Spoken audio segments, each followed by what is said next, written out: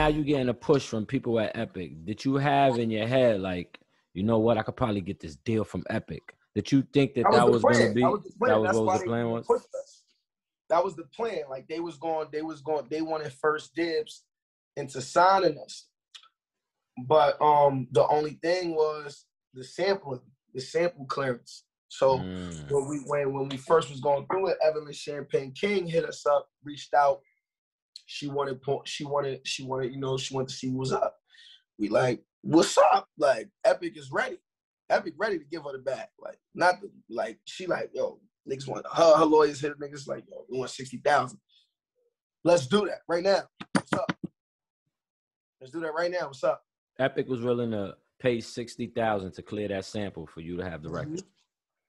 And I didn't know that. They like, so they taking long. Come to find out, then SONY hits us. SONY, in the industry, it be talks. Like, so everybody be knowing who having a meeting with who all that shit. So SONY knew. SONY tells us she don't own it. SONY owns it? Yeah, so we'd have been giving her 60 bands for no reason. Wow. So SONY owned. So then SONY, we asked SONY, all right, we trying to clear it. What's up?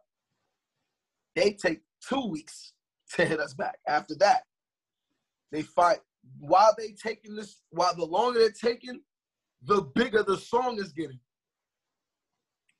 Later on, out of nowhere, nigga, SONY just hit us, yo, 100,000 plus publishing. No, Epic wasn't doing that.